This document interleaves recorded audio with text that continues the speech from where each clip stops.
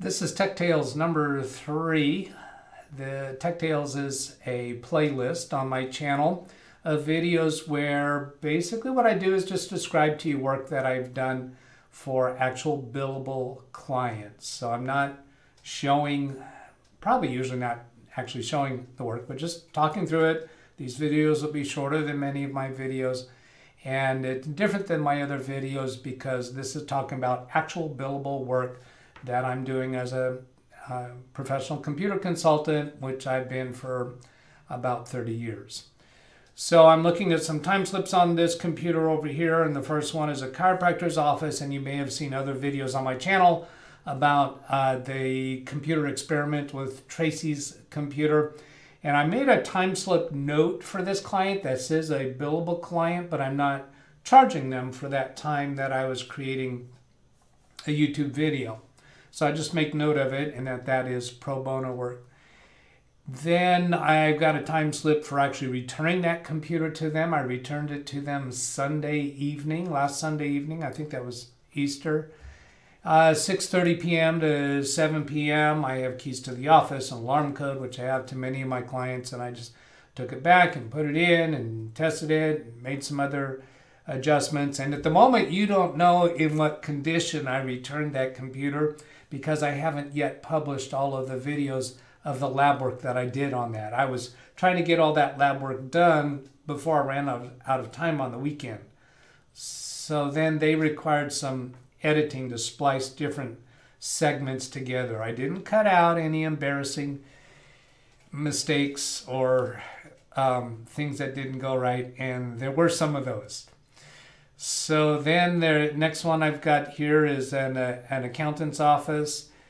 I have a phone conversation where I was reporting the status of QuickBooks Accountant Edition, and they had an employee, a staff turnover last year, and that CPA had a subscription to the QuickBooks Desktop Accountant Edition.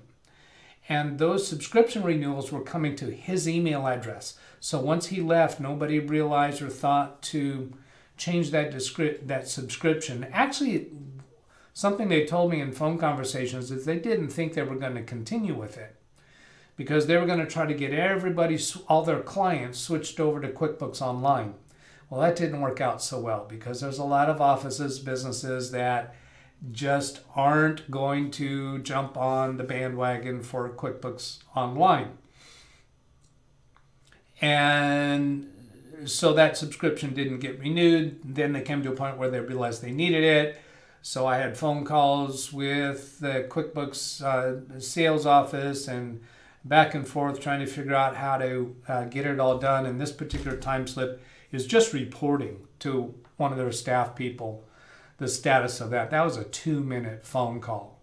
And yes, I bill for every little thing because when I start a phone call with somebody, I never know how long it's going to go.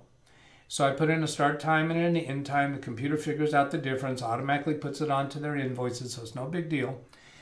And it also tells a story. It tells a story of progression through work that is done for their office. I don't round it up to a nearest increment. I don't have minimum amounts that I bill for.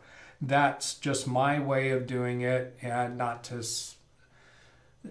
Other technicians will do it other ways, and that's fine. You do it what works for you. So then, let's see, that was that phone call. Then here is a low income / disability government subsidized housing. I know I've spoken about them before, probably in the last video. And I was speaking to their head of security, giving him some account credentials that he needed for his predecessor, who was the security department manager. He needed his predecessor's account credentials and also the account credentials for the security desk. He had asked for those through email or text, and I called him back because I won't put that information into an email or a text. I actually had to explain that to him because he didn't realize that offhand. And I said, listen, as a security manager, you should know this. Usernames and passwords should never be sent over email or text. Both of those are not secure forms of communication. Then also he was having trouble with his new multifunction printer scanner device. He didn't know how to scan from it. He was trying to use the same scan procedure that he uses from their copy machine. On the copy machine, you typically punch the buttons on the copy machine and it sends the scanned image to your local hard drive or to a shared hard drive on the scanner. Either case, you go back to your computer and just launch a shortcut from the desktop to be able to access the scanned image. So he was trying buttons on his multifunction local printer. That's typically not the way it works with those devices. Connected with a USB cable, the scan operation begins typically from the computer screen. You launch an icon on the computer called, I think it was an HP scan, and you click buttons in there to scan the image. So I connected remotely to his computer and just walked him through that process. And looking through the rest of that time slip. Yeah, then also I advised him, suggested, recommended that as security department, he ought to be initiating refresher training or reminders to the office staff and the security staff never to click on a button in an email that might not be legitimate. Don't believe what is said in the email unless it's from somebody that you expect. Basically, giving him some prompting to provide reminder training to staff in their office and the security desk about avoiding phishing emails, and buttons on websites that shouldn't ought to be clicked on. So then here I'm back at the CPA office that I mentioned in a prior time slip. This one I was conversing with one of the partners of the business. And actually, no, this wasn't a phone conversation. This was an email. They had an instance in the not too recent past where they had come into the office and their software wouldn't work. Turned out that the server needed to be restarted. They called me and I walked them through restarting the server. And this one CPA partner in the CPA firm had asked me to draft an email giving them step-by-step instructions of how they could restart the server themselves. And so this was my time charge for writing that email and sending it. It was a 32-minute time charge. Then prior to that, well, this is interesting. That same CPA's office, I was on a phone call with... No, it wasn't a phone call. It's showing 7:47 p.m. I remember this one now.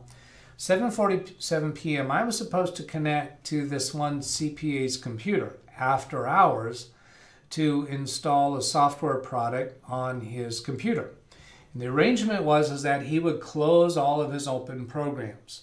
Two of the CPAs in this office are notorious for leaving tons of programs open, tons of browser tabs open every night, just leaving them on overnight. They just will not shut down and exit things the way a Windows computer ought to be, have all programs exited at the end of the workday so that Windows can perform maintenance overnight. I've talked to them. I wound up giving up, and so they're somewhere down the road they're gonna have a painful morning when they discover their computer is forcing them to do a long Windows update. But anyway, I connected to his computer 7:47 p.m. and found out discovered he had not closed down his programs.